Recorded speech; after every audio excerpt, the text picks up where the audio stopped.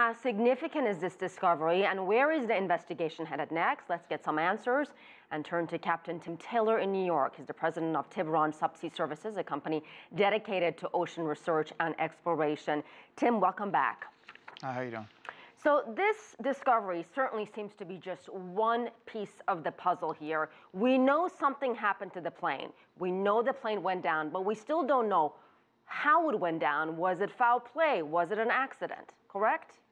Correct. And this part could lend some information to that. The investigators are not only going to identify that it is from Flight 370 and the 777, but if it is, which it looks like it is, they can glean a lot of information, and it's not going to find this information out tomorrow or the next day. It's going to take time under microscopes, under different test systems to find out the stress on the wing and how it went down in the water. It can lead to a lot of detailed information on how the plane crashed. So Malaysia's Prime Minister appeared very confident in announcing that this piece was in fact from MH370. Then we heard from the French prosecutor, and he wasn't as categorical. What do you make of that? I think that's caution.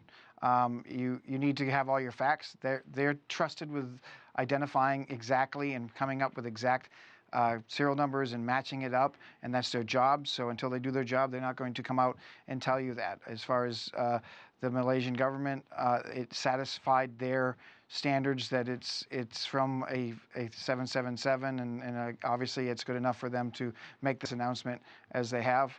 That's politics. As far as underwater, finding this and locating it and knowing that it's from a plane, I think that's been done. So Tim, when you look at this piece that we're showing right now on the air, this flaperon, the section of that wing, what does that tell you when you look at its condition? Well, I've seen only pictures, but as far as it floating in the water and the growth and how long it's been there, you're going to be able to tell a lot from that. How it broke up is also, you'll be able to ID and find out some information about how the plane and how long it's been in the water. Now, there's some big questions I have that would love some answers for, is how long it was sitting on that beach, because no one has really addressed that, and that is something that hopefully the French will be able to determine that it just washed ashore or it hadn't, and that will make a big difference when looking for more debris, because this is ultimately an important piece, because we know that the plane is in the water, but finding more debris ultimately is just more pieces in the puzzle, and the more we can get, or the more people can find, the more they'll know on what happened to this plane. And what about the fact that this was found on Reunion Island near the coast of Africa? And given how much time, Tim, has gone by, do you think search crews need to perhaps refocus the area where they're searching?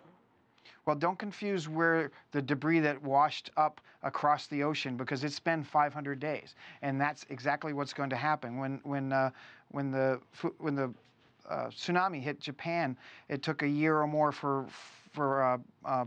debris to wash up on the west coast of the United States. So this is typically what you'll see. Obviously, in a tsunami is a vast amount more to wash up on shore. So a plane is a very small thing. So to find just one piece on a shore is almost a miracle. But it is coming ashore, and it is there. So there are a lot of other things on this plane besides a wing that will float: seat cushions and luggage and plastic bottles and things that nature that might have items on there that can be identified as coming from the plane. So do not confuse the search area that they're looking, because that's where it went down, with the search area that the debris floated up on, because they're two separate things. They help each other. They're part of the puzzle, but they're not going to change their search area. The search area, they're pretty solid on where they're looking. Understood. So tell me what you think should be next in the investigation.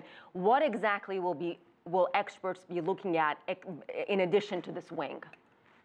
Well, in addition to the wing, I think they're going to focus on, now that they know for sure that the plane is in the water, the search efforts should be rejuvenated, or at least focused on the same areas they're working at.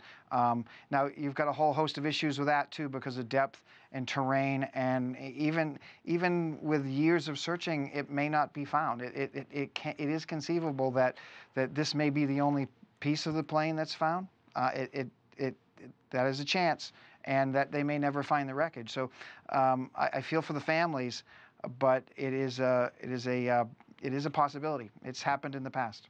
All right, Captain Tim Taylor joining us live from New York. Thank you.